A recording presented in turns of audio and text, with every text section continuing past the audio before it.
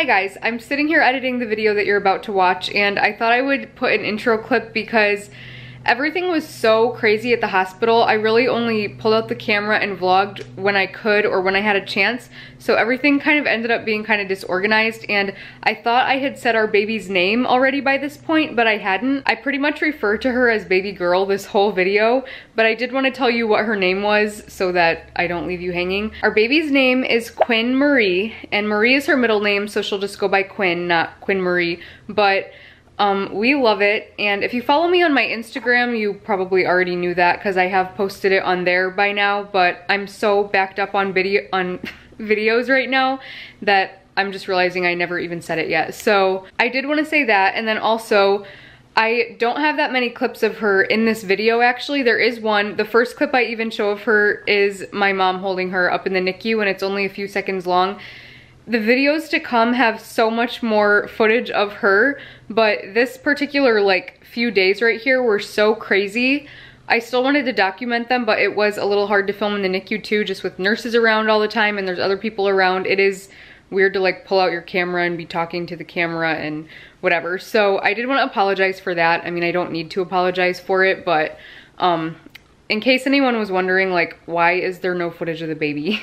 There will be a lot more footage of her in even the next video after this. Hi guys, it has been a week and a day since I came into the hospital. If you saw my last video, you kind of probably have a better idea of what's going on. This is just gonna be like a vlog basically of the next week or so.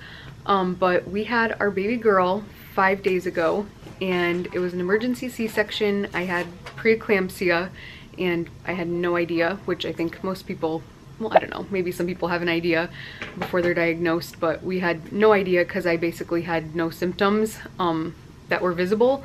So I think I'm gonna do like a story time video, like a birth story. There's no birth vlog because it was all an emergency and it happened out of nowhere. So obviously we weren't gonna pull out the camera and vlog. But I'm waiting for some prescriptions to be brought up to my room right now, and then I'll be officially discharged from the hospital after a week and a day. And then Eric and I, hey mom, are gonna go pick up our dog Ace, and we're so excited to see him. hello. He's been in boarding, so I can't wait to hug his little fluffy face. This is where we've been living the past few days. This is our third room in the hospital. This is like in the mother-baby section. When we first got here, we were in labor and delivery, and we were only there for 2 days, I think. And then everything went down, and we had, well, I had the C-section, and after that, then we were in ICU for 4 days, or 3 or 4 days. Then they finally moved us here to mother-baby. So this is the room we're gonna be staying in for however long until our baby goes home. This is my fashionable dress. Courtesy of the hospital. It's actually so uncomfortable.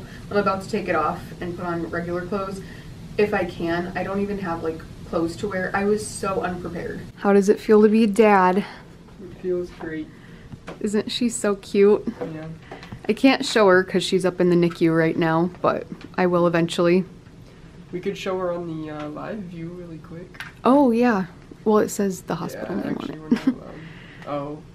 Like right under it, it says the hospital. They have a little live camera thing where we can watch her, like we can go on and watch what she's doing any time of the day. We can go see her whenever we want to, but like if we're not up there, we can go on the camera. But it says the hospital name right next to it, so I can't show it on here. My dad bought me this little bear, which is so cute. My dad actually bought me a teddy bear at the hospital when I was born, like on the day I was born, and I still have it to this day. It's been my favorite stuffed animal my whole life. I don't sleep with it still, but I do still have it.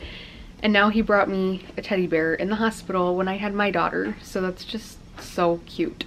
Both of our families have been like so helpful and supportive, and our friends too. We haven't had friends up to the hospital because for quite a while we weren't allowed to even have visitors other than family, and then once we got moved to this room we could, but everything just got so busy after that. Like, that's when I was able to start going up and seeing our baby girl, because I couldn't see her for a few days. Like, I couldn't even get out of the bed, so that was sad. But anyway, once we got moved to this room, everything has either been sleeping, pumping, going to see the baby. We've had family here, which obviously that's fun, but I haven't even seen like friends or anything yet. They've been asking to come up, so hopefully I'll get to see them this afternoon.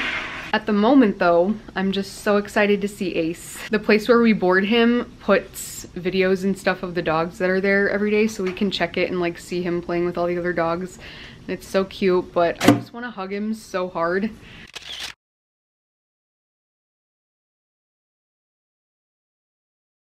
We're leaving the hospital for the first time in over a week. Well, I guess Eric's left a couple times.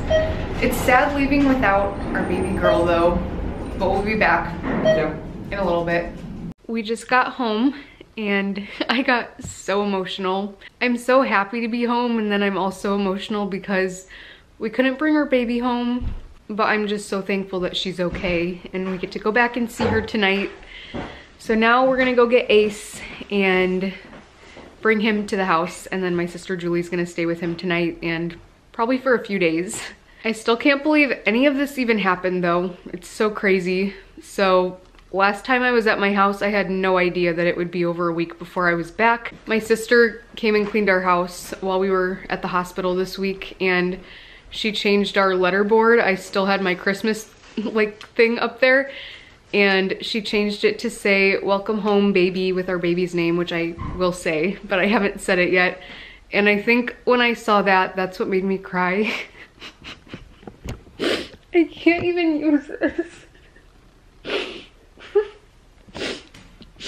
Eric just went in to pick up Ace. I'm pretty sure I might cry when he brings him out. I'm so emotional right now.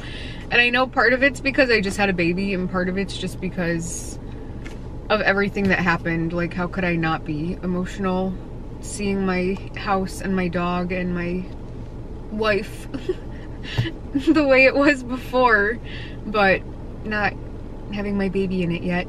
But this is my new life, so I guess it's okay to be emotional about it. While I'm waiting for them to come out, I'll show you guys this little box thing that I have.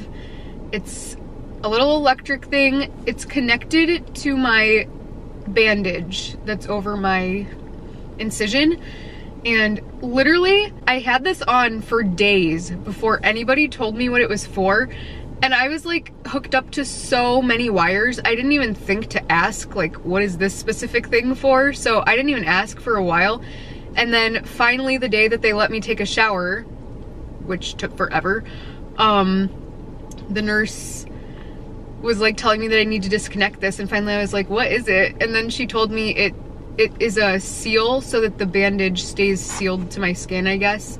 But I can take it off 7 days after the C-section, which will be 2 days from now.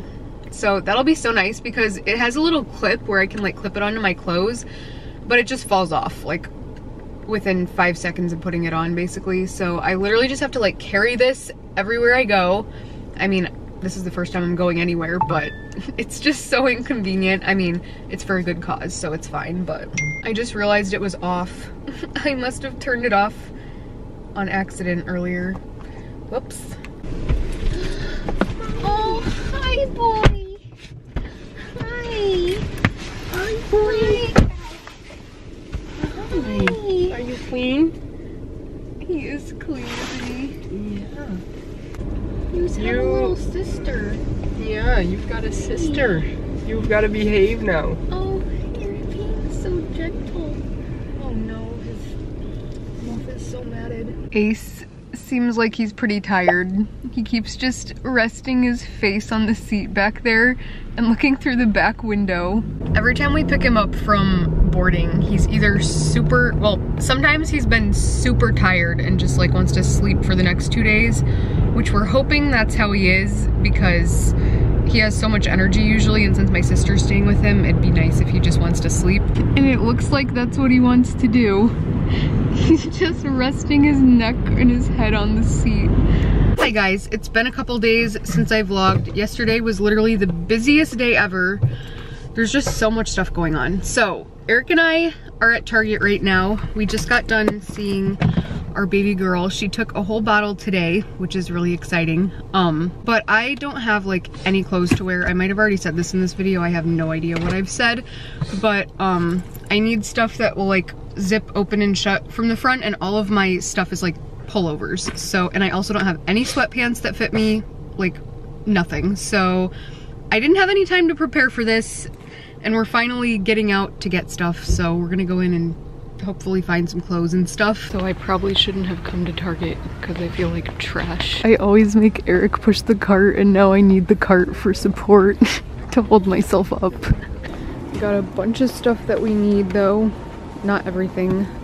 Hopefully this will hold us over for today at least. We stopped at Starbucks and Target because we haven't even eaten like a good breakfast yet, and it's almost 12. It probably is 12 right now. I love how I just made it sound like Starbucks is a healthy breakfast. This is definitely not a healthy breakfast. It's just a breakfast, which is what we need at this point. We're just always trying to beat the clock now, literally. Like, we think we have some time, and then all of a sudden we're like, oh my goodness, it's time to pump. So I pump, and then we're like, we have an hour, and then we're like, oh wait, no, we were supposed to meet with someone in the NICU. And then, yeah, it's just an endless cycle.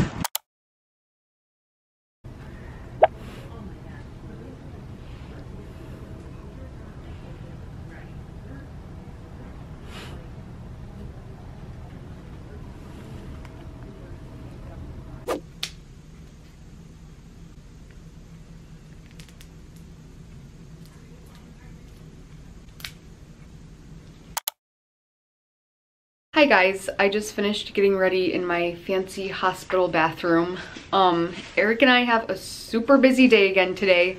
It's like, I don't know, a little past 8 right now, and he's actually gonna help me take off my bandage right now off of my incision. Technically I could have taken it off yesterday, but I didn't just because I'm scared, honestly. I hate medical stuff or wounds or blood or stitches or anything, and I literally don't want to see what's underneath.